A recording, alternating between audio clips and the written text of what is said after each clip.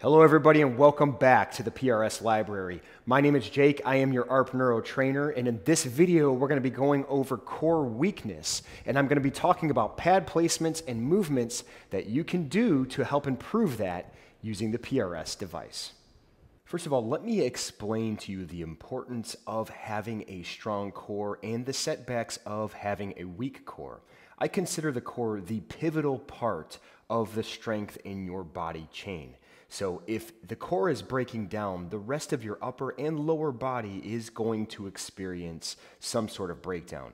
If you have low back pain, there's a good chance you have a weak core. The same is true with bad balance, poor posture, if it's hard for you to sit or stand, or even difficulties for standing for long periods of time, this is going to be an indication that your core is weak. So I'm going to show you settings that you can do as you build up in strengthening your core. I'm going to show you pad placements, and we're going to go over movements. And if you stay consistent with that, it will help you strengthen your core and it will help you improve your overall life.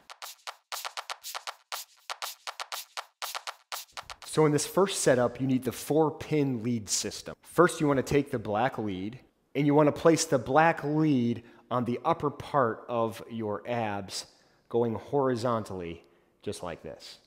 And then mirror the other black lead on the other side. Next, you want to take the red lead. You want to place the red lead just below the black one, horizontally, just like that. So black above, red below. And then we're going to go ahead and we're going to mirror the other one on the other side. So both reds are on the bottom and the black is on the top. Now that we have all 4 pad placements on the core, I'm going to go ahead, I'm going to wrap this up.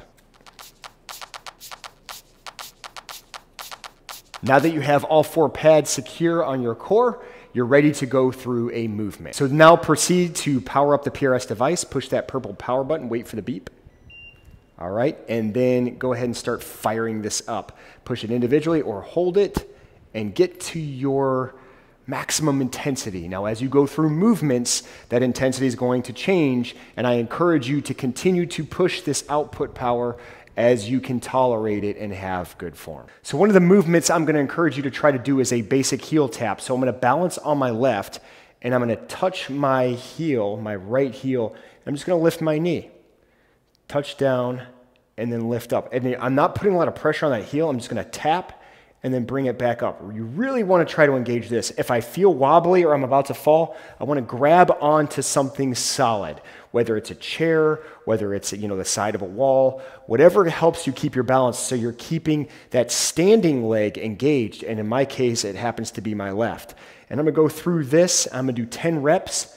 I'm going to switch sides and then heel tap, raise it up, and do 10 reps on the left, just like this. Again, making sure that right is engaged. And as I'm going through this, if I feel wobbly, instead of dropping down like this, I want to try to hold on to something so I'm keeping that right leg engaged and also focusing on the core. Once you've finished 10 reps on each side, you want to go ahead and you want to turn that output power up again.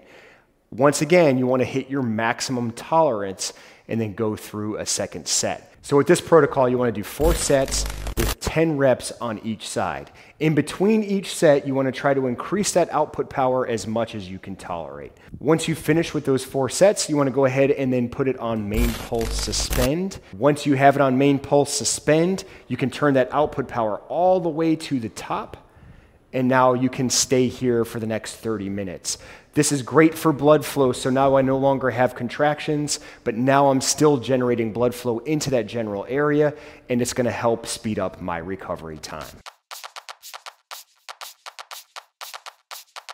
In this next setting, we're going to be using the 2-lead system. First, you want to take the black lead, and you're going to place the black lead right in the center of the core, just like this. Next, you want to take the red lead, and we're going to place the red lead on the low back area in the center point, just like that. Once again, you want to take your wrap and you want to secure both of these pads. And finally, proceed to push that purple power button, hold it and wait for the beep.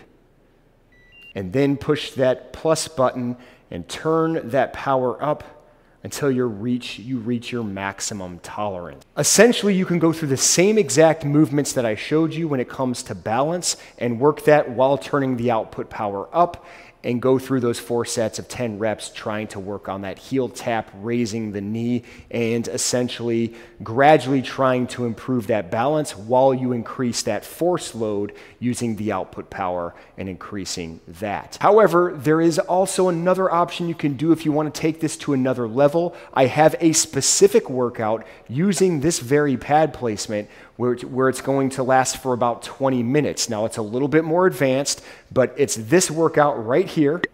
And if you go to our PRS workout channel, it's core and balance, and it's a 20-minute workout. So go ahead and check that out. That could be something else you could do in addition to the balance things that I gave you in the beginning. The first one's a little bit more intermediate to beginner. This next one right here and this particular workout is going to be advanced. So you may want to start off with the first one and then gradually build yourself up to this. But as you continue with this, and if you are consistent, you are going to build core. And as your core gets stronger, it's going to help with balance. It's going to help improve your back issues or give you a healthier back if you already have a healthy back. And it's going to keep you from getting muscle fatigue on sitting and standing and working. And you're going to be able to have a healthier and happier life as a result of that. And this is your core weakness protocol.